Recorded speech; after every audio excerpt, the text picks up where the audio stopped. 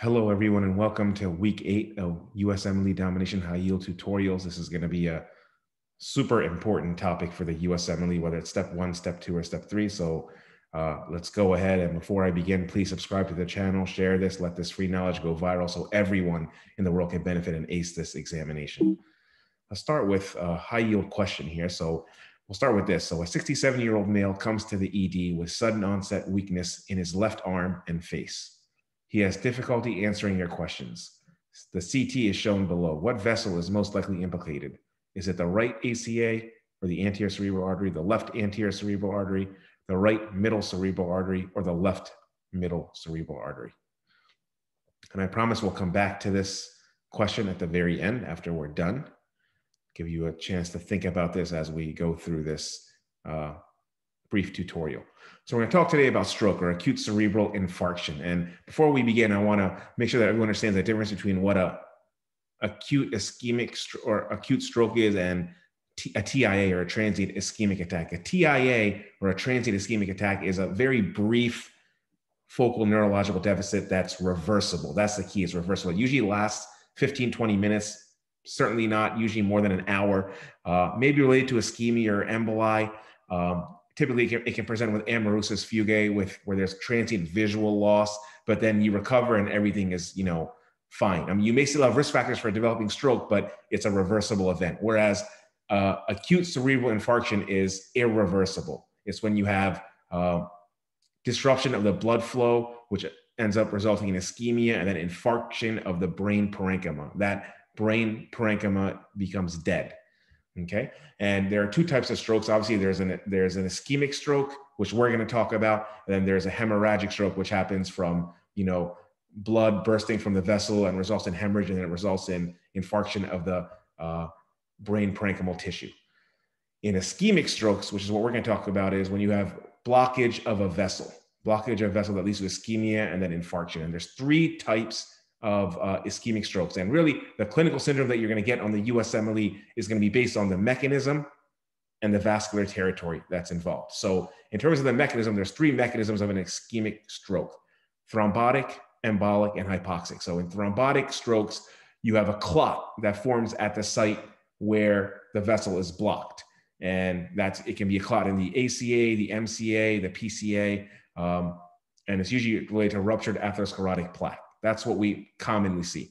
In an embolic stroke, usually emboli from somewhere distant to the brain comes and blocks the vessel. So maybe an emboli from atrial fibrillation, endocarditis, a DVT with a patent foramen ovale, something comes and blocks the vessel into the brain. And these can affect multiple vascular territories. So, it may not just be the ACA or the anterior cerebral artery that is involved. It could be the ACA and the MCA. And finally, hypoxic strokes are related to hypoperfusion, very common in cardiovascular surgeries. And these typically affect watershed area. So there's a cortical watershed area between the ACA and the MCA that we're going to talk about. Also a watershed area between the PCA and the MCA. And then there's also a watershed area between the deep and superficial vessels of the MCA.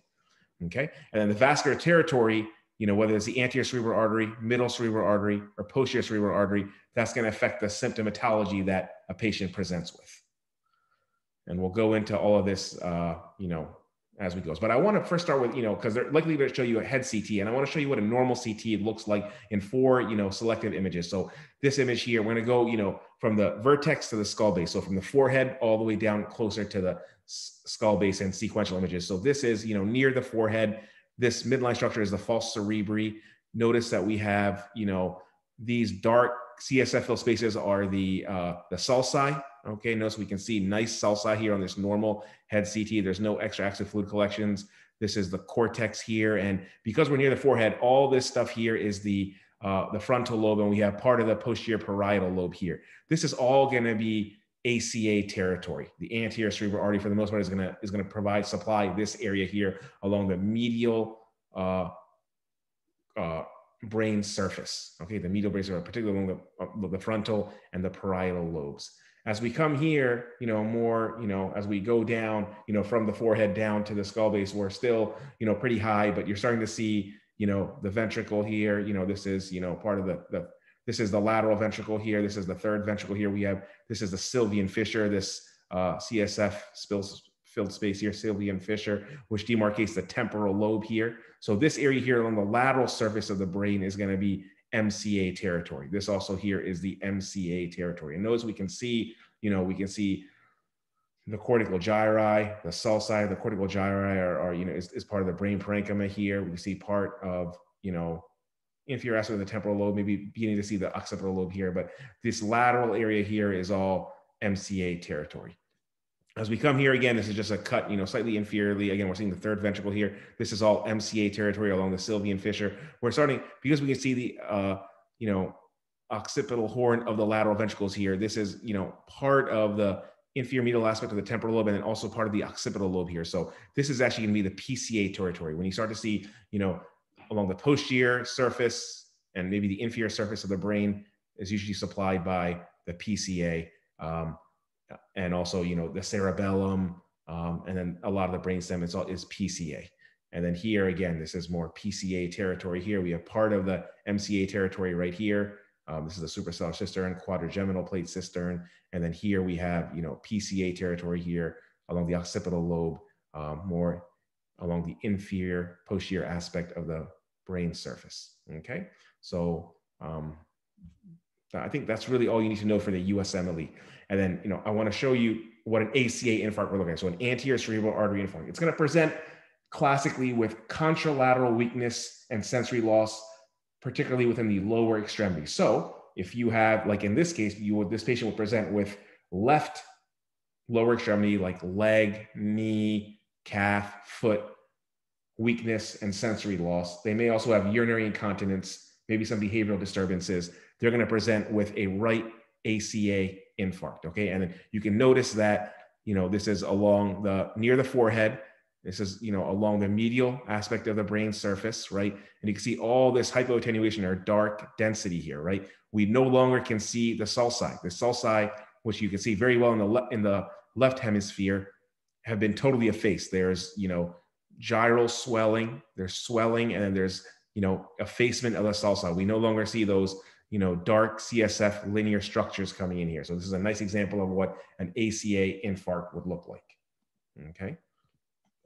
An MCA infarct would look like this. So again, this is, the sylvian fissure here, and notice that there's this hypoattenuation or dark area that's effacing a lot of the sulci, blurring the great white matter differentiation, right? This is the gray matter right here. This is the white matter here. It becomes indistinct here. This is a nice example of what an MCA infarct would look like. You can also have the, hyperdense MCA sign. This is the vessel here, but we see it's bright because there's actually clot in the vessel. So the middle cerebral artery comes in like this. This is the suprasellar cistern, and then the ACA is going to rise up like this, but the MCA is going to come like this and supply the lateral surface of the temporal lobe. And because we have this dense material here, this is actually a clot within the MCA, and that's another sign for an MCA infarct. In an MCA infarct, patient is classically going to present with contralateral weakness and sensory loss in the face and the upper extremity, much more than the lower extremity. So this patient, because it's a right MCA infarct, they're going to present with left facial weakness, sensory loss, left upper extremity, arm, elbow, hand, sensory loss. They may also have homonymous hemianopia, which is, when you have a visual field defect on the two right halves or the two left halves of the visual field. It's just a fancy term for the two right halves or the two left halves of your visual field, okay? And if the dominant hemisphere is involved, which is the left side, in this case it's not, but the left side, then you may have aphasia, difficulty speaking. Okay, so this is what an MCA infarct would look like on a CT examination. A PCA infarct is going to involve the PCA or posterior cerebral artery territory. Again, we're in the occipital lobe here. We have hypoattenuation, complete effacement of the sulci, gyral swelling, right? Lack of gray white matter differentiation. And we actually have some hemorrhage here. So this is actually a hemorrhagic infarct. This is what a hemorrhagic infarct would look like, because this bright, hyperdense material represents blood products. So we have a hemorrhagic infarct in the left PCA territory. Okay. And a PCA infarct would present mainly with visual symptoms, right? So contralateral homonymous hemianopia with macular sparing. You may have visual hallucinations. You may have inability to interpret sensation and recognize things. That's called agnosia. Agnosia, inability to interpret sensation and recognize things. You may not be able to read. You can still write, but you may not be able to read. maybe some cranial nerve palsies as well, but usually associate a PCA infarct with, kind of visual symptoms, visual hallucinations, things like that. And this is a nice example of what a left PCA or posterior cerebral artery infarct would be. That's hemorrhagic because there's blood products here. And then a watershed infarct, remember, happens from, hypoxia or hypoperfusion, commonly seen in, cardiovascular surgeries. It affects the watershed area. So this area right here, for example, this hypoattenuation here, this is in the watershed area between the ACA and the MCA, right? So this is a cortical watershed area right here. This, more here would have been like a watershed area between, the PCA and the MCA, but this is a watershed area here between the ACA and the MCA. And then even this hypoattenuation and dark density here is a watershed area in the MCA between the superficial and deep vasculature or tributaries of the MCA. So we have a watershed infarct here. And, again, this typically happens, in patients that have hypoxia, hypoxemia, cardiovascular surgeries is a high risk factor for watershed infarcts, okay? So I want the things that you must know about the USMLE, and they're going to be very basic. The questions, if you understand this table, you should be able to answer most of the questions on stroke on the USMLE. So for an ACA infarct, remember, contralateral weakness and sensory loss in the lower extremity. And remember, if it's the right lower extremity that's involved, then it's going to be a left ACA infarct. It's always the opposite side. It's always the opposite vessel, right, with the side that you're dealing with. You may also have urinary incontinence, which is a nice clue. You're looking for gyral swelling and sulcal effacement with hypoattenuation or dark density in the brain along the anterior medial brain surface, the frontal parietal lobe, as I showed you. For an MCA infarct, you're looking for contralateral weakness and sensory loss in the face and upper extremity. So face and upper extremity like shoulder, arms, elbows, hands, and homonymous hemianopia. So if you have weakness on the left side of your face and the left arm, it's going to be the right MCA that's infarcted. Again, you're looking for gyral swelling and sulcal effacement along the lateral brain surface, the temporal lobe, like I talked about. And for a PCA or a posterior cerebral artery infarct, you're looking for visual things like visual hallucinations, contralateral homonymous hemianopia with macular sparing, inability to read. Those are the clinical signs and symptoms. And again, you're looking for gyral swelling and sulcal effacement along the posterior and inferior brain surface, like the cerebellum, occipital lobe.